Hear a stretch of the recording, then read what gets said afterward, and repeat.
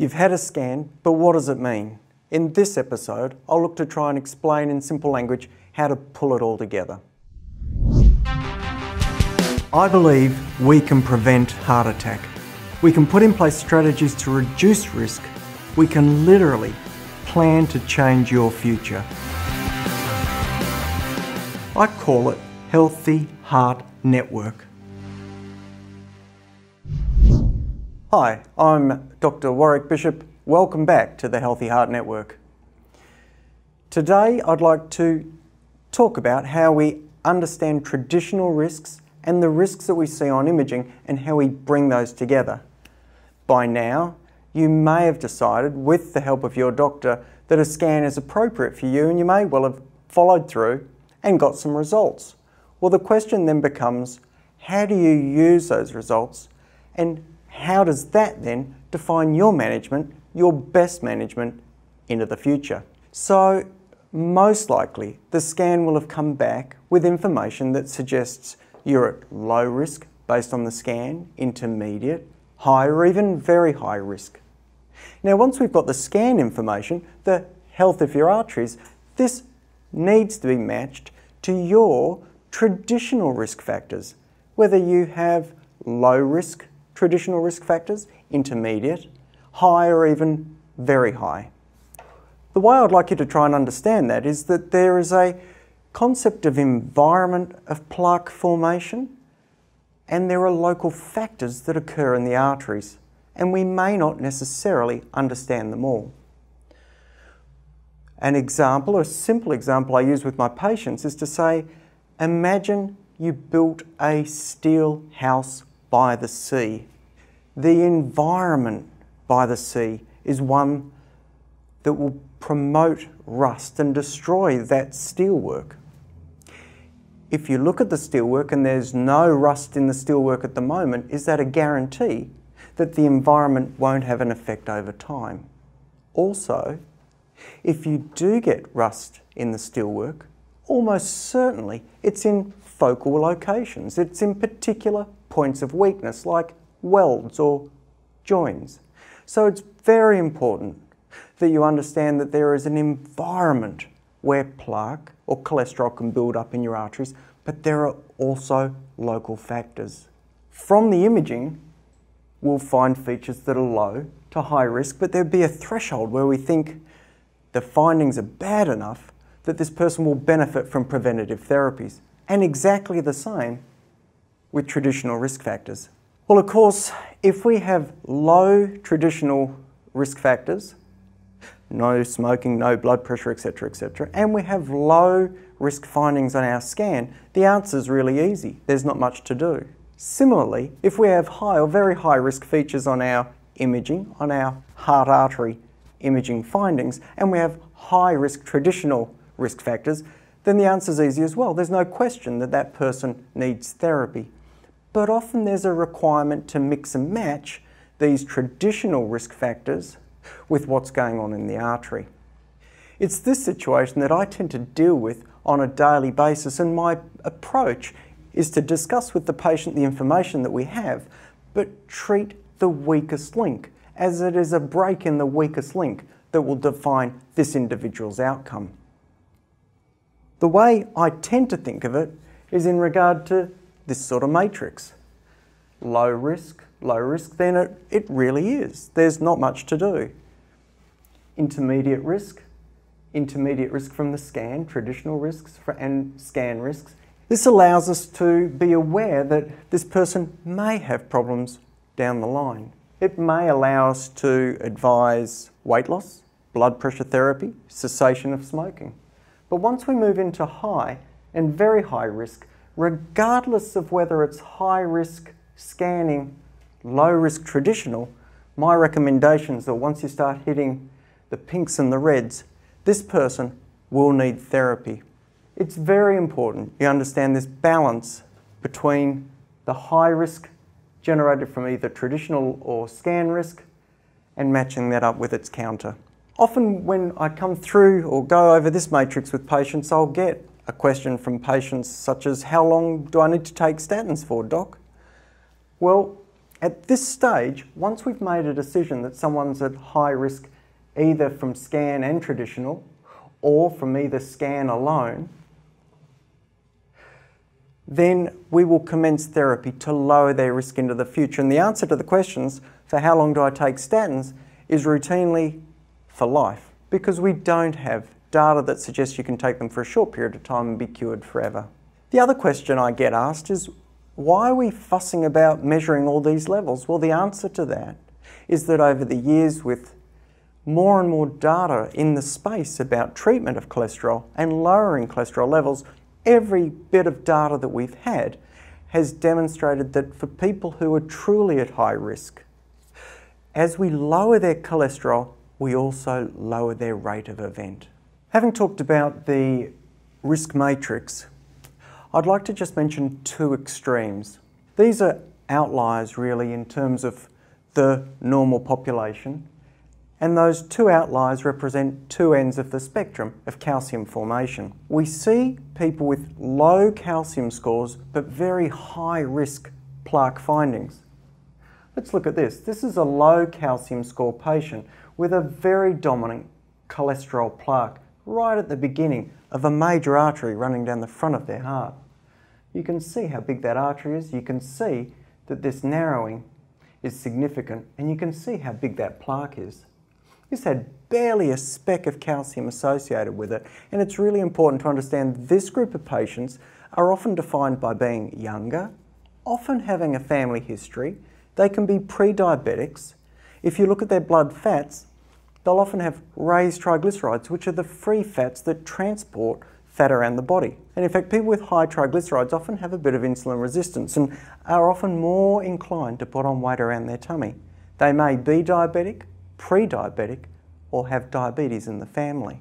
The other extreme that I think is interesting to at least be aware of is that we do come across people with very high scores. This is an image showing extensive calcification of the artery that runs down the front of the heart and the artery that runs around the back of the heart. When we measured this person's score, it was way over the 90th centile for age and sex.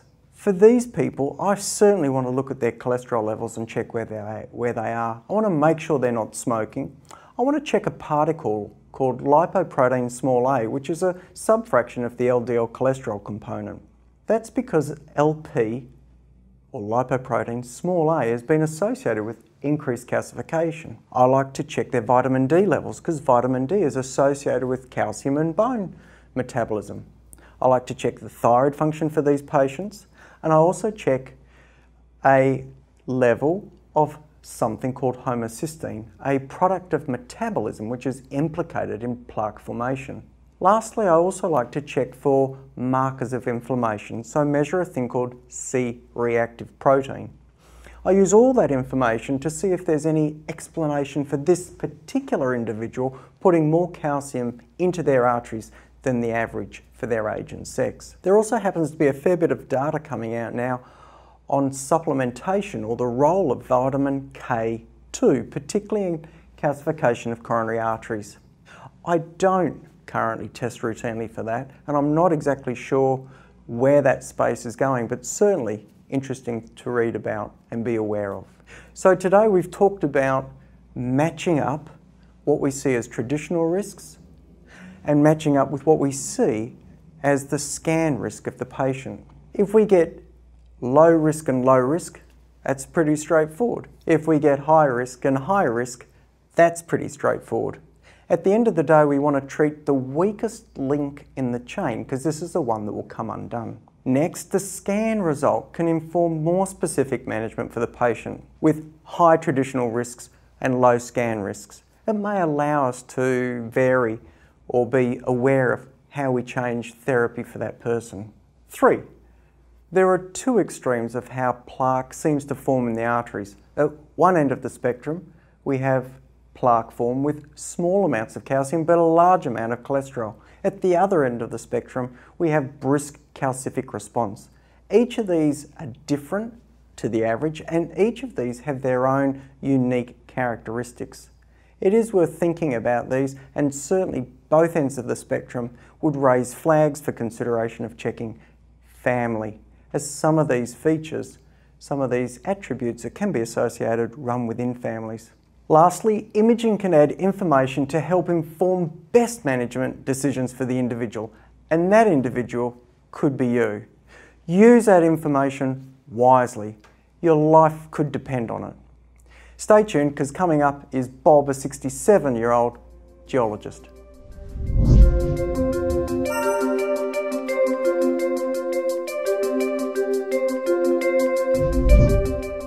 Hi, so hopefully you've now been well educated about what to do with the results of a heart scan, understanding exactly what it means. I'm going to now share with you this episode's case, which is a case about Bob. Bob's a 67-year-old married man, married for the second time with 2 teenage kids, geologist who travels to remote places around the world, Peru, the Congo, outback Australia. His interest is in fact in iron ore and copper mining. He came to see me because he was worried about being in far-flung places and having a problem with his heart. He's active, he has no family history of premature coronary disease, he doesn't smoke, and his blood pressure was under control. His cholesterol profile, or his blood labs, were a little bit untidy. His total cholesterol was around 250 milligrams per decilitre, or that's 6.5 millimoles per litre. His triglycerides were also up a bit. The triglycerides are the free fats that can deposit around the tummy and also in the arteries. He was not on any regular medications. He had tried some medications in the past, but these had not been well tolerated. He really had no conviction to stay on them, and he was not convinced that he needed them. However, we talked about imaging. We assessed his risk using a standard risk calculator, and it was somewhere in the order of 10 to 15% risk of an event in the next 10 years. Very much an intermediate risk category. I spoke with him about the pros and cons of imaging, and he was happy to proceed. And this is what we found. I'm going to show you how we can roll through these arteries in our reconstructs. It's an absolutely fantastic way to roll an artery around and have a look and see what's going on. I don't know if I have to show you, but I'll point out a couple of things. There's clearly some calcification up here, right at the very beginning of this artery. As we look further down the artery, we can tell that there's another spot of calcification as well, just in here, and associated with that is a fairly prominent cholesterol dominant plaque. This is a high risk plaque, and certainly of its own would be something that we would be concerned about, and we would want to reduce this gentleman's risk so that this plaque didn't cause him a problem in the future. He's now aware of his risk, and so are we. We've started to lower his cholesterol and we've got him on statin therapy. He's tolerating this without any problems. We've also got him on some aspirin. We're keeping a close eye on blood pressure, lifestyle, exercise. We're following his bloods regularly. We've put in place a strategy to reduce his risk into the future. He now continues to travel, but this time he takes some medication with him. Stay tuned for our patient question section.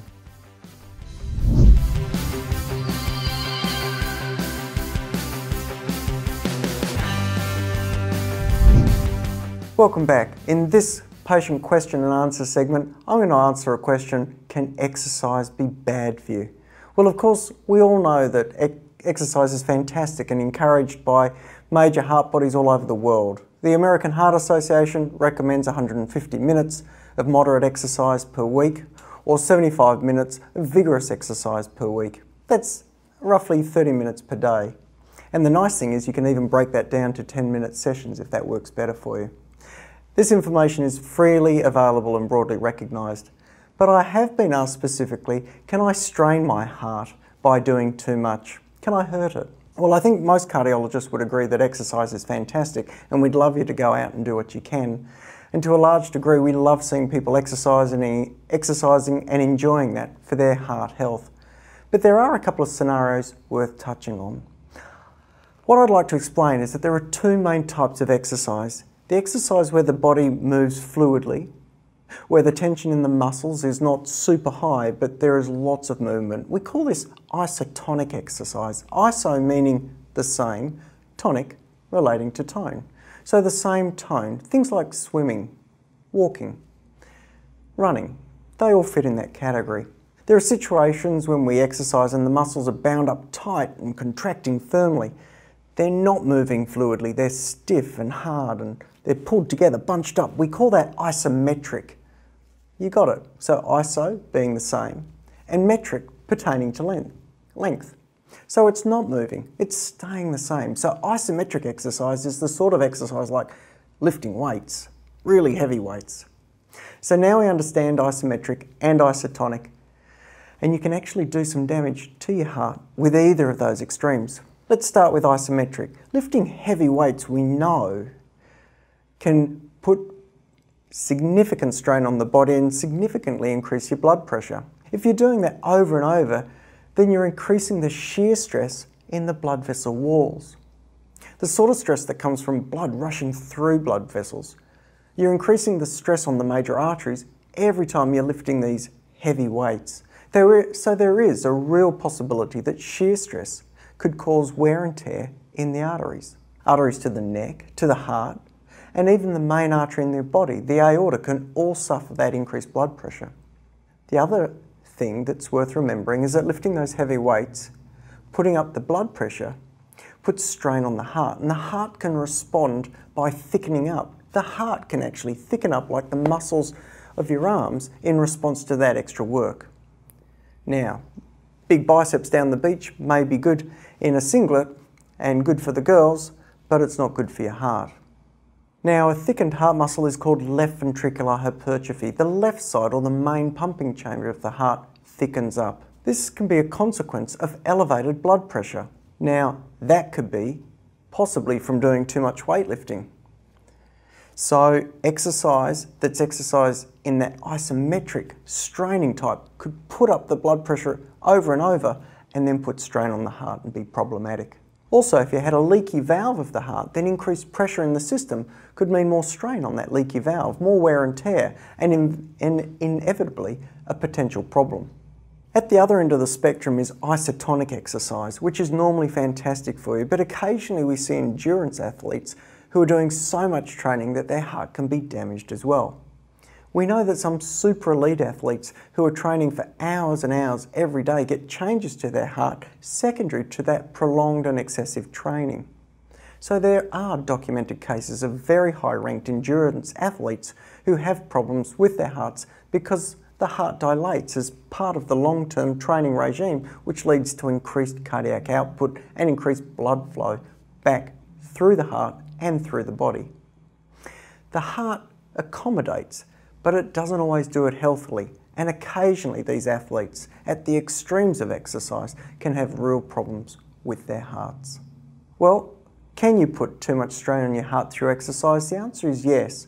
At the extremes you can, and so you really do need to be careful. But all the stuff in between, particularly the isotonic exercises that we would love people to do, plus some sensible isometric exercise to keep the central core muscles stable, is just fantastic. That concludes this episode. Thank you for joining me, and I hope you feel educated and informed, and you're looking forward to our next life or death episode.